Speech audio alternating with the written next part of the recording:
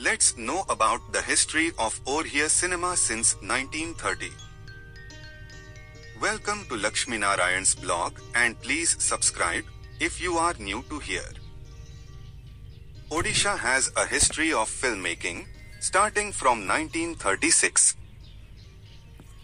Seeta Bibah is the first Odia film made by Mohan Sundar Deb Goswami in 1936. Drawing from the Indian epic Ramayan. The film plot was made from a drama written by Kamapal Mishra. Prepared with a budget of only 30,000, the film has 14 song sequences. Despite it being the first Odia film with several drawbacks in every section of its making, the 2-hour-long movie generated great enthusiasm among the people. It was released in Laxmi Talkies at Puri.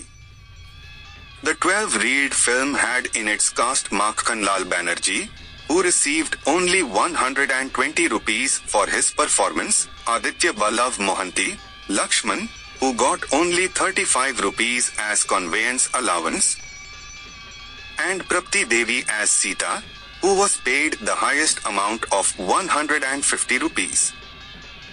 This was a landmark film of the Odia film industry. The pace of Odia film production in the initial years was very slow. After Seeta Bibah, only 2 films were produced until 1951. A joint consortium of landlords and businessmen who collected funds after 1948 produced those 2 movies. The 1951 production rolls to 8 was the first Odia film with an English name. It was released 15 years after the first Odia film, Seeta Bibah. It was the 4th Odia film produced by Ratikant Padhi. The 11th Odia film, Shri Loknath, was directed by Prafulla Sengupt and received the National Award in 1960. The same year, Prasant Nand won the National Film Award for Best Feature Film in Odia for his debut film, Nua Bohu. His name would always be synonymous with the Odia film industry. He was present in Odia films since 1959, but he became very active only after 1976. Mr. Nand was an actor, director, screenplay writer, lyricist and playback singer.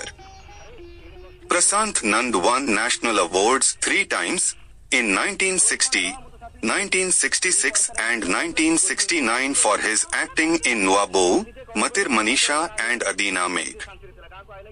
Muhammad Mhsin started the revolution in the Odia film industry by not only securing the essence of the Odia culture but also changing the way the film industry watched Odia movies.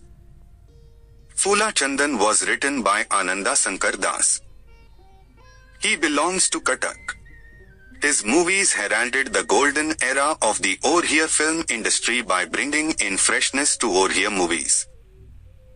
His directorial debut was Phula Chandan, for which he won the Odisha State Film Award for Best Director. He had to his credit 16 box office successful movies in his directorial stint. He started as an actor in character roles and gave household names like Raka to Odisha. Amya Ranjan Patnaik, who started his career directing Mamta Mej Mula, changed the dimension of the Odia film industry by producing big-budget movies with multiple star casts, which was a new trend at that time. He introduced many newcomers, musicians, technicians and singers from Mumbai and Chennai. He also produced the national award-winning film Hakim Babu in 1985, directed by Pranab Das. His film Pua Mor Kala Thakur, directed by Raju Mishra, was one of the biggest successes in the Odia film industry, followed by Chaka Aakhi Sabu Dekhuchi and Asuchi Mo Kaliya Suna. He frequently collaborated with Raju Mishra, Akshay Mohanty, Vijay Mohanty and Uttam Mohanty. He started the trend of producing trilingual films in the Odia film industry. Raja Rani, Pardeshi Babu and Pari Mahal were made in Odia, Bengali and Bangladeshi. He made a comeback as a director and made Tulsi Appa produced by his son Anupam Patnaik. Tulsi Appa was a critical success within many international festivals. This was the first biopic of Odisha based on Padma Shri Tulsi Munda. Uttam Mohanty, whose debut film Abhiman won accolades, was very successful in the 1980s. His wife Aparajitha Mohanty is also an actress. Critics have named Vijay Mohanty and Mihir Das to be two of the best Odia actors so far 80s and 90s. In 1990s, Siddhant Mahapatra, a new generation star, with his action and comedy movies gave national recognition to Odia industry.